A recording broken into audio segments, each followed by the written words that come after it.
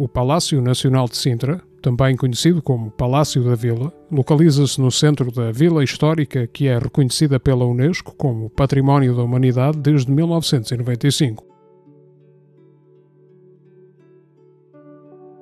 A sua silhueta, marcada pela imponente presença das duas altas chaminés cônicas da cozinha real, constitui uma das imagens mais icónicas da vila.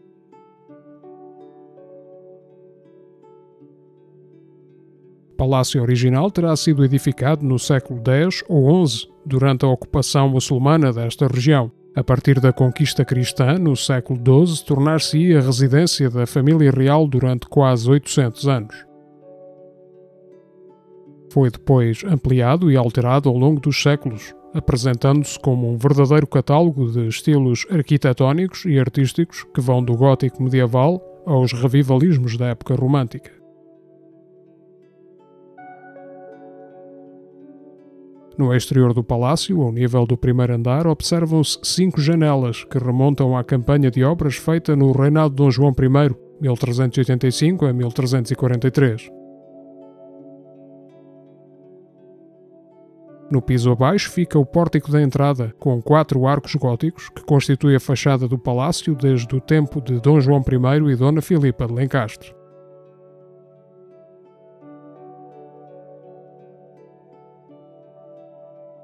Nesta ala mais à direita podem observar-se várias janelas manuelinas, decoradas com elementos vegetalistas, remontando ao reinado de Dom Manuel I, 1495 a 1521. Este é o único sobrevivente íntegro dos espaços reais medievais em Portugal, sendo visíveis campanhas de obras que representam diferentes períodos da história nacional.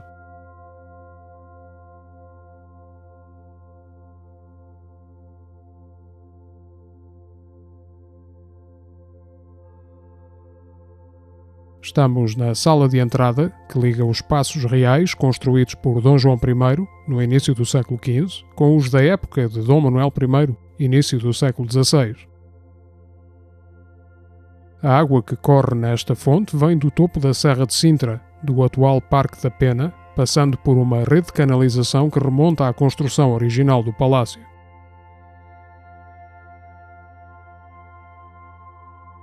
Nesta sala dos archeiros estavam de sentinela os guardas cerimoniais que carregavam alabardas ou archas, arma que era um símbolo de distinção.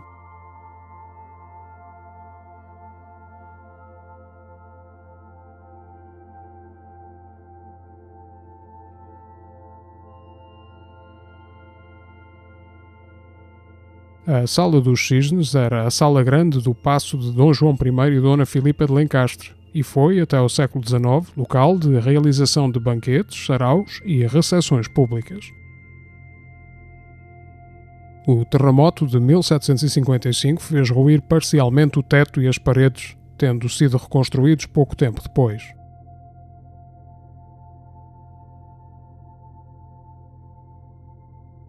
O nome da sala resulta da decoração dos painéis no teto, onde se observam cisnes coroados, um emblema utilizado pelo irmão de Dona Filipa de Lencastre, Henrique IV de Inglaterra. As pinturas foram muito alteradas ao longo do tempo, sendo que os cisnes atuais terão como base uma pintura dos séculos XIV ou XV, da época daquela rainha.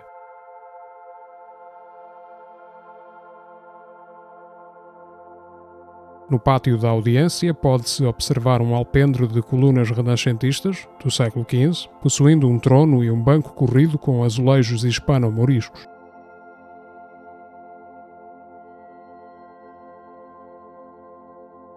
Este poderá ter sido um espaço de reunião ou audiência, já que as reuniões em espaços exteriores eram bastante comuns até ao século XVI.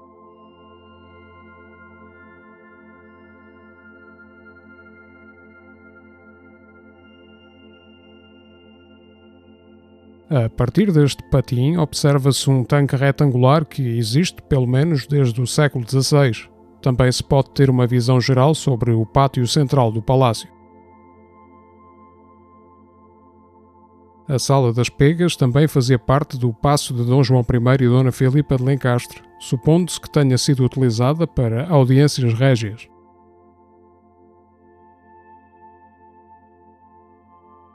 No século XIX, as audiências régias perderam a sua relevância, pelo que este espaço passou a ser utilizado para servir banquetes.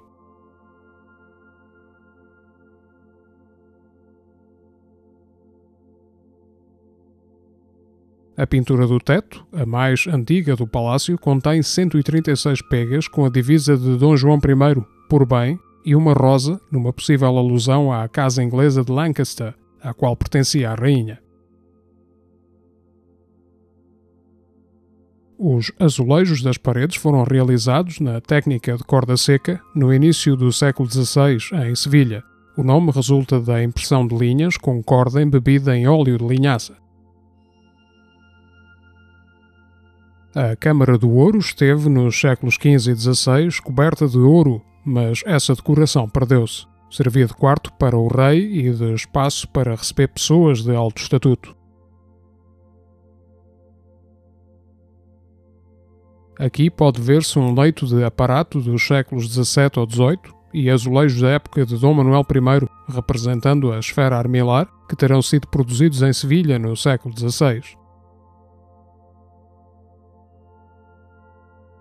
Esta sala servia de guarda-roupa do rei e da rainha, sendo aqui guardados os seus objetos pessoais. Este espaço também é conhecido como Sala das Sereias, devido às pinturas do teto. As paredes estão revestidas com azulejos, com motivos de parra e gavinha, do século XVI. A decoração é complementada por vasos verdes em azulejo, adicionados no século XVIII. Nesta sala destaca-se uma tapeçaria flamenga do século XVI, representando o encontro de Júlio César com a vidente Spurina. A designação desta sala, Sala da Coroa, resulta da pintura existente no teto, que foi realizada em finais do século XVIII.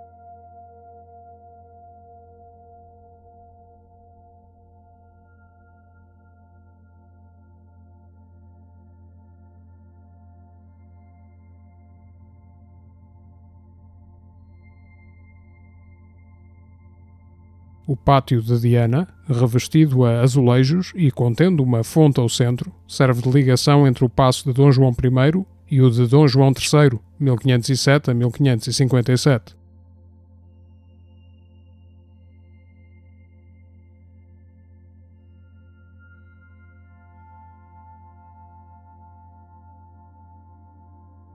A Sala das Galés é a primeira sala do paço de Dom João III, criado para unir os aposentos principais, a sul, com a ala noroeste do palácio. Nesta sala encontram-se expostas algumas peças de cerâmica mourisca, produzida na região de Valência entre os séculos XV e XVIII, anteriormente guardadas no Palácio da Pena. O nome desta sala deriva das galés pintadas no seu esplendoroso teto, ostentando as bandeiras de Portugal, do Império Otomano e dos Países Baixos.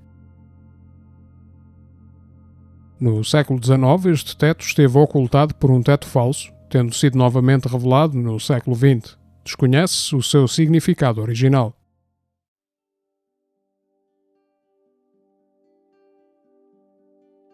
A impressionante Sala dos Brasões, em formato quadrado e com 12 metros de lado, ocupa totalmente o piso nobre da torre construída por Dom Manuel I no século XVI.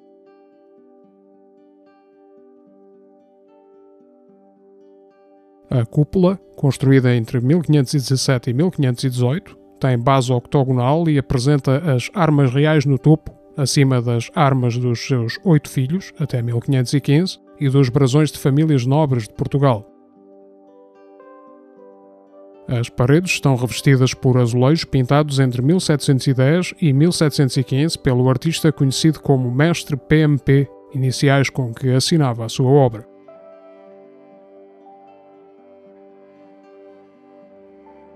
Estes painéis representam cenas de caça ao veado e ao urso, bem como cenas de pessoas nobres a desfrutarem de momentos de passeio e lazer ao ar livre.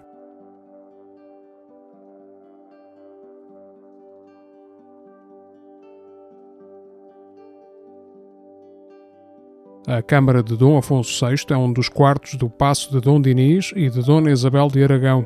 Possui o mais antigo pavimento cerâmico do palácio, de 1430 a 1440. Foi neste quarto que o rei Dom Afonso VI esteve preso durante 9 anos, após ter sido afastado pelo seu irmão, guardado por 300 soldados, até à sua morte em 1683.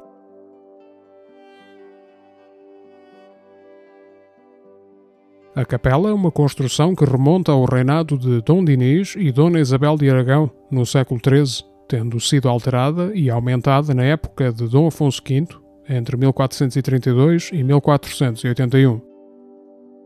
O seu teto mudéjar, com motivos de laço ou laçarias, constitui um dos mais antigos e bem preservados exemplares do género existentes em Portugal.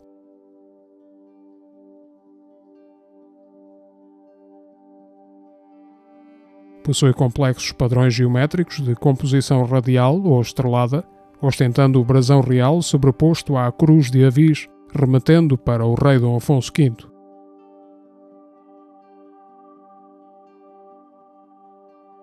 O pavimento cerâmico, elaborado na técnica de alicatado, é um dos mais antigos de Portugal.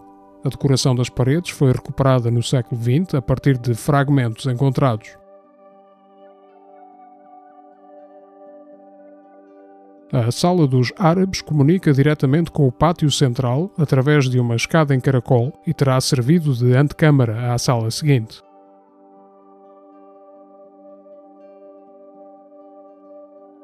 Durante o reinado de Dom Manuel I, 1495 a 1521, foi aqui colocada a fonte, alterada posteriormente com uma escultura com figuras mitológicas marinhas e os azulejos mudéjares.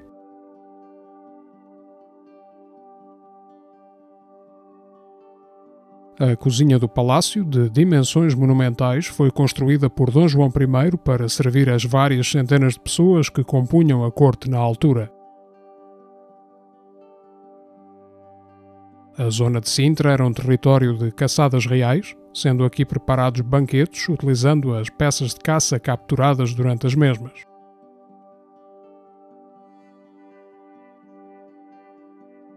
Aqui foi colocado, em 1895, o brasão de Dona Maria Pia, a última rainha que habitou este palácio. O revestimento de azulejo branco data também dessa época.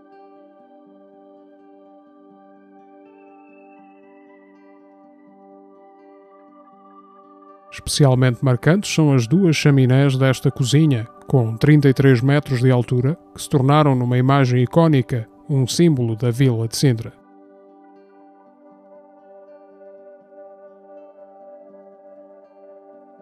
Este portal manuelino marca a entrada no piso superior do Paço de Dom Manuel, 1469 a 1521.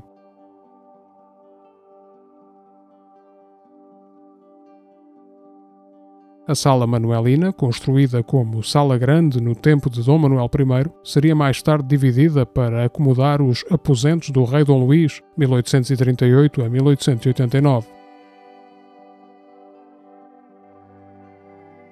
Os azulejos com a esfera armilar que revestem as paredes foram produzidos em 1931, a partir de exemplares originais do século XVI ainda existentes no palácio.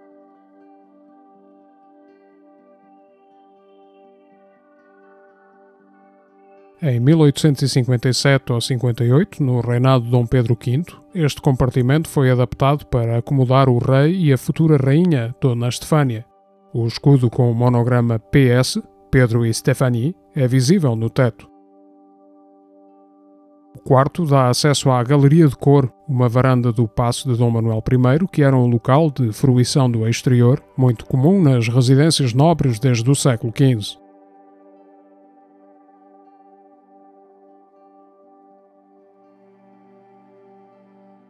No século XIX, esta varanda foi fechada com janelas de vidros coloridos, recebendo o nome de Galeria de Cor, sendo usada pela Rainha Dona Maria Pia como espaço de trabalho e de lazer.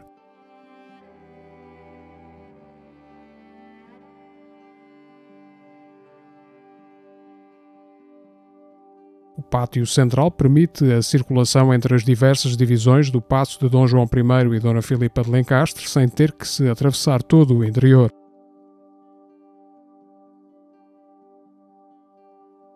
O piso superior, cuja parede exterior é decorada com uma pintura mural do século XVI, pode ser acedido diretamente através de uma escadaria em caracol. No centro do pátio existe um esguicho de água em estilo manuelino, em forma de coluna torça, que remonta ao século XVI.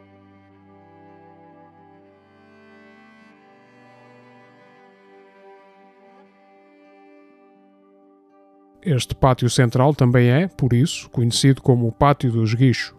Realce-se a fina decoração vegetalista e o remate cônico com figuras antropomórficas.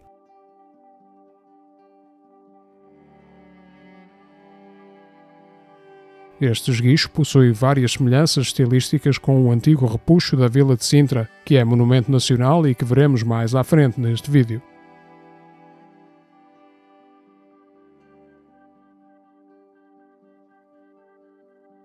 Aqui podemos encontrar a Gruta dos Banhos, construída no final do século XV ou no início do século XVI, tendo sido redecorada no século XVIII.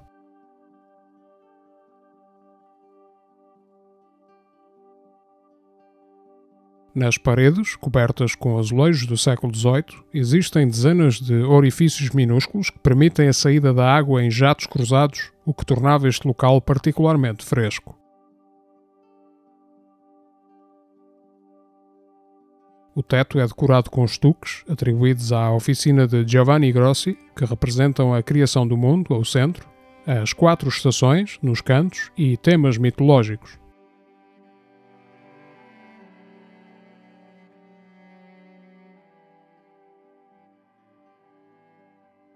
O Jardim da Preta, cujo nome resulta de um baixo relevo do século XVIII que representa uma mulher negra a lavar a roupa, remete para a época da escravatura.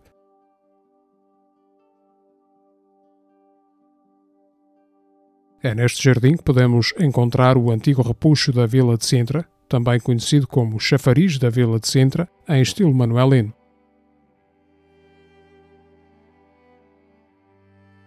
Elaborado no século XVI, estava originalmente associado a um tanque localizado diante do palácio, tendo sido mudado de local várias vezes até ser colocado neste jardim.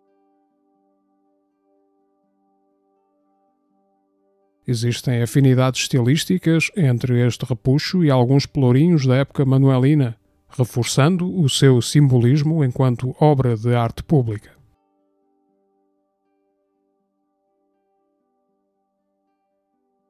Muito obrigado por ter vindo connosco à descoberta de Portugal. Se gostou do vídeo, por favor clique em gosto e subscreva o canal para acompanhar as nossas novidades.